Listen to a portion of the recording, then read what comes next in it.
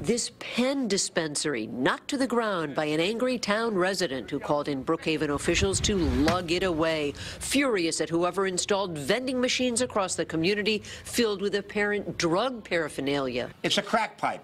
It's a ceramic glass pipe disguised as a pen dispenser that you put $2 in quarters. What was amazing is the audacity of the people that did this.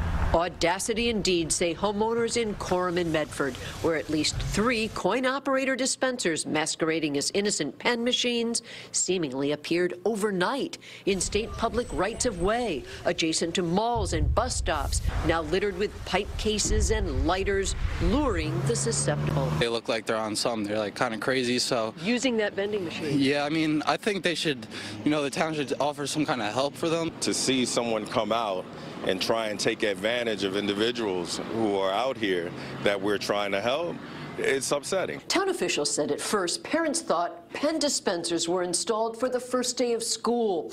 Then social media exploded with word they were crack pipes.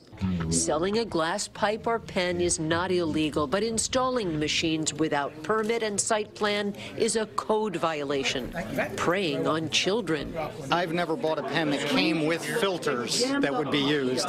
I've also not seen many glass pens, so we're pretty clear what the intent is. Suffolk police and the district attorney are now investigating. It looks like a pen, and then you can see when you take it apart, now you have what would be the pipe, the screen to separate the drugs, and then smoke the other end like that.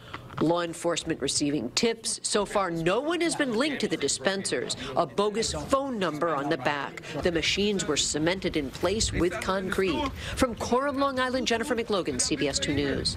Anybody with information on who installed the vending machines in Coram and Medford is asked to call the police in Suffolk County.